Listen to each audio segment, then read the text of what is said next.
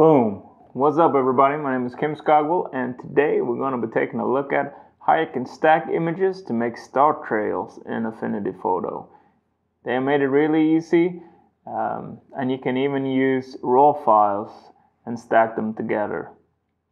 It's not a whole lot to it, but this is kind of a longer one because my computer isn't running optimum, so I had to cheat a little bit and pre-do some steps. I'm going to go over what I did to get to those steps, and then we're going to take a look at the results and how you blend it together to get the star trail effect. If you like this tutorial, please hit that subscribe button and give it a thumbs up, and leave some comments down below. I'll see you all inside.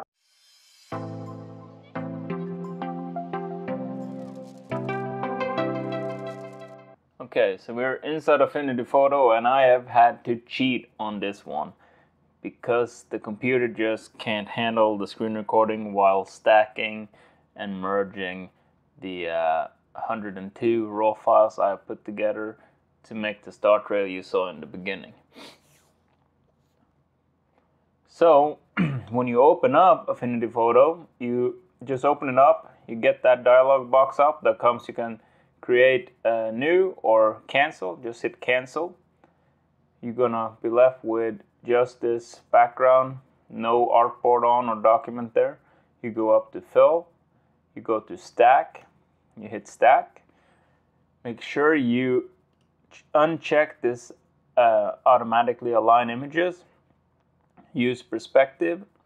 I would not recommend you clicking on this if you use a lot of images. Like this image back here, that's 15 gigabytes. This computer used over an hour and a half just to stack them, and then another hour to merge visible. It's running super slow. That's why I can't do this live. So what you do, you add photos, hit the add button. You navigate to wherever you have your photos. You mark them, how many you want, all of them, preferably. They're gonna show up here, and then you hit OK. It's gonna just looks like nothing is happening, but just leave it be, and all of a sudden you're gonna have this image up here. But you can see there are no stars here, and you won't have these two layers here. You will only have this one. So if you click this chevron, you can drop down and you can see all the images you have used to create this image. So you can close it, and then you're gonna go over here next to the visible, make visible checkbox. You're gonna have FX. Click it, and then you're gonna choose maximum. That just puts priority for all the highlights, and this will take a little bit on this computer. And you can see up here when it's working its way this way, you start to see star trails.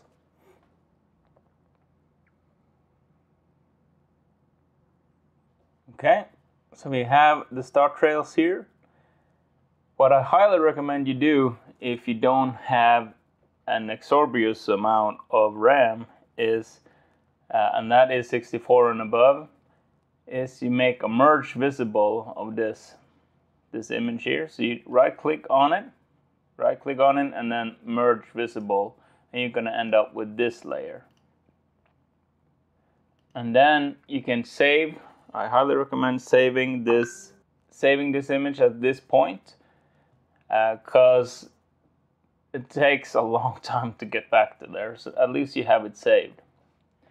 And if you want to bring out more of the stars, you can just take a levels adjustment layer. It's going to take a few minutes for it to take effect here, but you can see you can bump up or take down the blacks a little bit, make them blacker, and then you can adjust here on your gamma how you want it to be. But my other trick is, once you have saved it like this, you don't need to do this. You copy this layer by Command or Control C or Command or Control J. You take that extra layer, and now you go up to File again, you make a new, and then you put it into your template or wherever it is.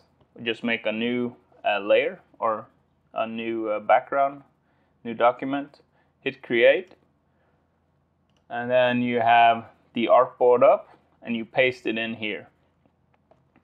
and you do all your editing off of this merge visible layer, which I have down here. Because now you can free up some machine resources. You can close down this if you have saved it. And then you do all your working on it here. And remember, if you're gonna print it, to make sure you soft proof it first for your correct printer and paper. So you make sure it looks the same on the print as on your computer. And that's about it. Thank you all for watching, and if you liked it, give me a thumbs up, hit that subscribe button, and I'll see you all next time.